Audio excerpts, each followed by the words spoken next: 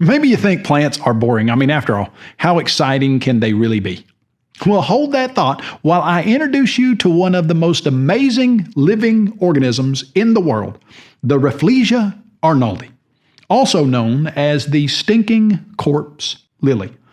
So what's so amazing about this plant, you might ask? Well, first, it has the largest flower of any plant in the entire world. The flower can grow to be 3 feet across, and it can weigh 20 pounds. Now, 20 pounds is about 5 pounds more than the heaviest bowling ball you've ever seen. But this flower doesn't grow on a stem with leaves like other flowers.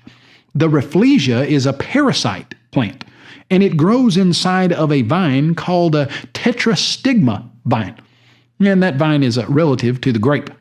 And when a Rafflesia flower first pops out of the vine, it looks like a pale cabbage plant. But then it spreads 5 large petals that are a fleshy red color with raised white speckles or dots.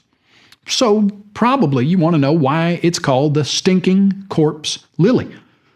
Well, the huge flower gives off a horrible odor that smells literally like a dead animal.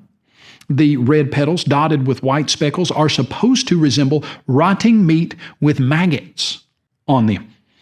This disgusting disguise draws carrion flies and beetles to the flower, and they're searching for food. They're thinking something is dead, and they show up and they shuttle inside the flower and they're looking for a meal, only to discover that there's no meal there. But as they're walking around on the flower petals and in the flower, the pollen of this huge blossom attaches to the bugs, and they spread that pollen to other Rafflesia flowers. And this pollinates the flowers. And after the pollination, a single stinking corpse lily can produce over 4 million seeds. And some of those seeds are carried on the feet of squirrels or maybe an elephant or another animal. And when those seeds find a tetrastigma vine, they begin to grow and start the process all over.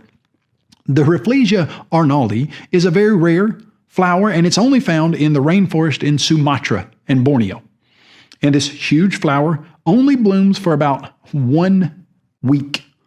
So if you get to see one, you are very lucky. In the Bible book of James, we read in chapter 1, verse 11, that men's lives are like flowers. They blossom for a short time and then they fade or vanish away, just like the Rafflesia bloom. The amazing design of this plant, it can't help but show us God's power and His creativity. And the brevity of its flower can help us understand that we should use our short lives on this earth to bring glory to our amazing Creator.